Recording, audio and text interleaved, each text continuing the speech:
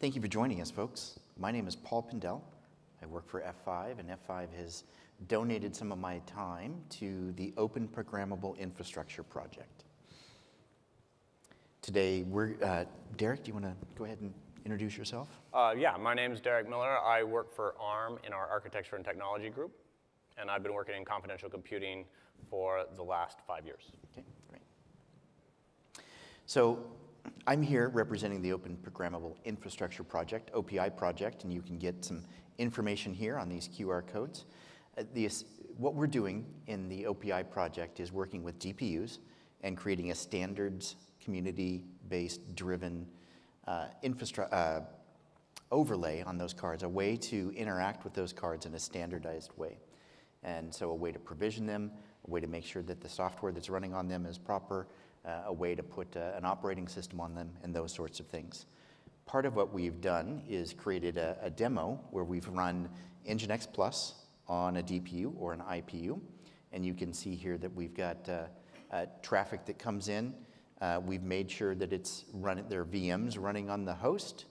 Those VMs are secured by, in this case, on this setup, was secured with TDX. Make sure that they're proper VMs. We're running Nginx on the DPU. So a DPU has its own compute memory and storage in it, and we're running the Nginx on a Linux instance there. So what does that mean? We've got the ability to, you see here that we're provisioning it in a standard way from the management VLAN, and the Nginx proxy is the only way that traffic can get to those VMs. So we know the VMs are secure, and we know that they're as we want them to be. And as we're looking at the threat model, we're assuring that the software that's running on the host is secure, and there are confidential VMs, and the memory state is protected. What it doesn't cover is what's happening on the DPU. It's essentially a server within the server itself. But in many cases, they don't have a confidential compute complex on them, a way to ensure that the software that's running on the DPU or IPU is secure. So that's what we're here to talk about today. And so we don't yet have a full confidential compute story because that Nginx that's running on the card isn't trusted yet. So what we're going to talk about here next is what that means. Go ahead. Okay. So first the question comes up, what are DPUs used for? In the existing environment, they provide network connectivity, including network security. Think about virtual private clouds. They basically provide a subnetwork. They can provide a subnetwork just for a particular user or customer. They also provide key management services. And they provide remote storage abstraction, including encryption and decryption keys for the associated storage. They also provide accelerators for media, networking accelerators, and of course machine learning accelerators, which may be operating models that were there was considerable expense made to create them. So they can be of high value. So in sum, they can provide a platform for cloud service providers to enable services without using up valuable and billable main CPU resources. So that's where DPUs are being used today. So what happens in the future when the host workload moves to confidential computing enclaves? And when I talk about these confidential computing enclaves, just to make sure that we're clear on a definition, they provide protection for a software stack from access or modifications by a hypervisor or any other software running on the host. They also provide memory encryption and authentication, but also, critically, they also need to support attestation. Examples of technology like this is ARM's confidential compute architecture, CCA, AMD SEV, which they've got multiple generations of, the latest of which is SNP, Intel TDX, and even Intel's older but still relevant Intel SGX. So what happens when that host workload moves to a confidential computing enclave? It kind of depends on why they moved into a confidential computing space, but if it's because they want to reduce their trust in the system operator, well, they're going to stop using the DPU resources because they have no way to be assured that they are providing the services that they claim to provide, that they're not exfiltrating the data, and they don't know anything about the environment that they're running on. And also, additionally, they can't trust the PCIe port connection that they have to the DPU. Again, because they don't trust the environment that they're operating under.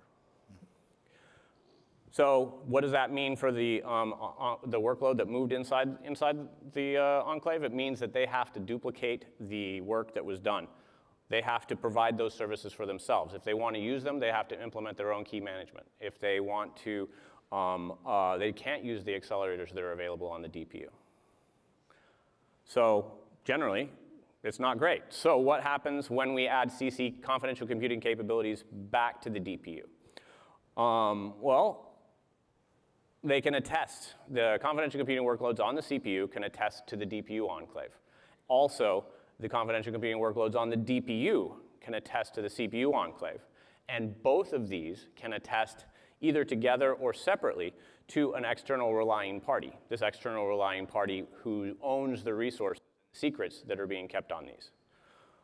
But trust here is kind of a tricky word. What does it mean?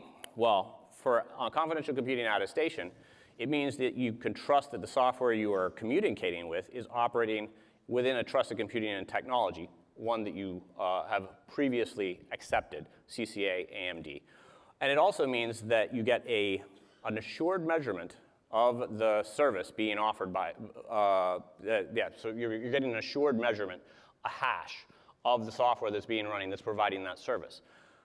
However, you have to have that hash and you have to trust that hash. There's a couple of ways you can do that. Did you write the software yourself? And compiled it yourself? Then you can get the measurement and you can trust it. However, in a DPU use case, that may not be acceptable to the CSP, to the owner of the infrastructure. They are notoriously and rightfully a little paranoid about what the software that they're running on their stack. More likely, those services will be provided by the CSP, and then they will provide a way for you to have assurance that the hash is what you think it is. You can audit the code, or generally it's an audit, or if they may use something like a ledger where you can see that they're giving you the same version that everyone else has. So there's lots of ways that this happens, that this can happen. The way I would prefer it is I write it myself, but that's not always acceptable. So what sort of technologies do we need to add for this? Actually, sorry, I had to establish the trust. Sorry about that. What technologies do we need for CC on confidential computing on DPUs? Well, we need accelerators on those DPUs that can multi-tenant different applications securely. Because if they can't do that, then they won't be used.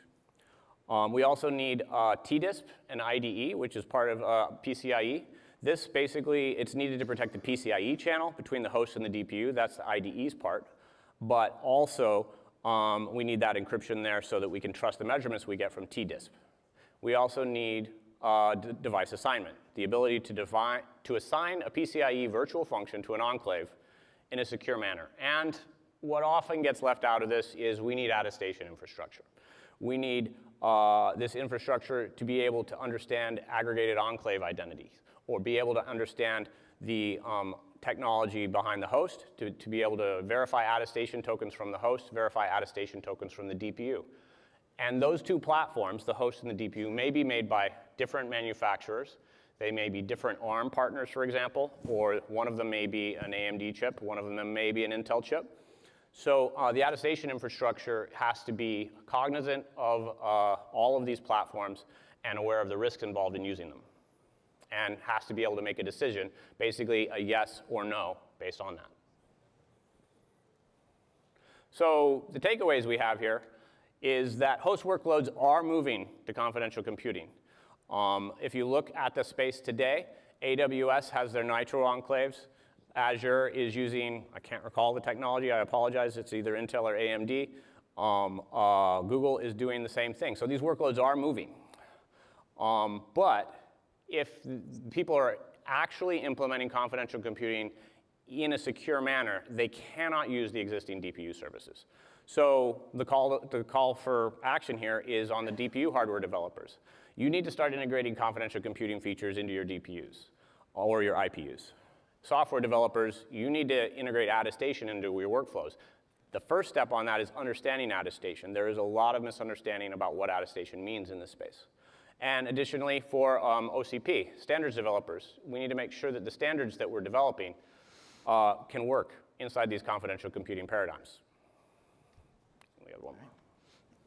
Last slide again. This is if you want to find out more information about the work that we have done and want to see the demo that we've created, you can snap some of these QR codes. Or you can come by the ARM booth, B12. We'll be there today. We've got a section within the ARM booth. ARM has donated that to the OPI project. And we're showing these demos and several other demos running in the booth there. So thank you. I guess we have some time for questions. Yeah, we have some time for questions. Yeah.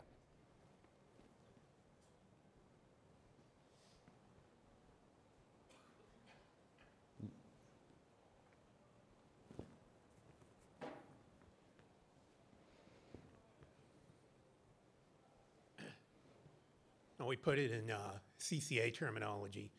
Would a DPU be subject to RME device assignment in the kind of scenario that you're talking about? In which case, whatever the DPU is running will be an extension of the realm itself, right? Not necessarily, but yes, I would say RME device assignment is required for this, but I would say it's not necessarily sufficient in that case. And the question comes up, kind of a question down to when you do RME device assignment, you're relying heavily on IDE, PCIe's IDE, and also TDISP. And the question is, when the platform, the DPU platform, delivers the measurements for TDISP, does it include all the stuff you need for that? Does it include the full software stack on those measurements, or are they limiting themselves to just the firmware, in which case you may need to do the additional attestation on top of that? So TDISP is necessary, but not necessarily sufficient.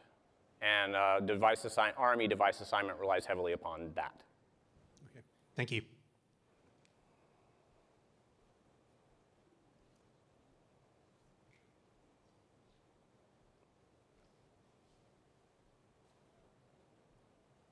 And there's one there.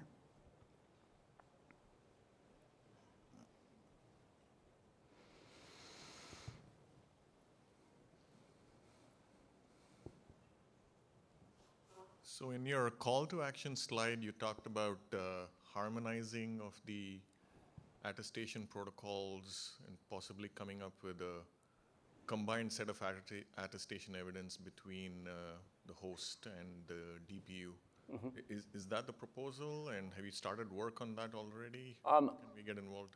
I would say that's on this slide here, where we talk about the need for attestation infrastructure to understand aggregated identity. There are no standards being done in this area on these platforms. Everybody has their own ways of doing it. AMD has their own, Intel has two, I think, and ARM, we also have our own. I don't think it's necessarily realistic to expect everybody to converge in this space because of the disparate requirements of their platforms. ARMS has to be particularly flexible because we have to support lots of different partners. Intel has particular privacy concerns that they worry about in these attestation protocols that are not as much of a concern for the other vendors. That's mostly a historical artifact from Intel being burned in the past. So agreeing on an attestation protocol or format for everyone is not very likely, but we can work on services that can understand all of them. As an example, there's the Confidential Computing Consortium's project Verizon, which is maintained by ARM at the moment, which the goal of that project is to provide a service that can comprehend multiple different types, including older ones that are still valuable and relevant, such as TPMs, but also including DICE and integrating AMD, integrating CCA. I don't believe they have a TDX plugin at the moment. So I think more likely from the attestation perspective, that's the type of thing where you're going to have aggregated trust in one space that goes to the external ones just because of the different formats. Thank you.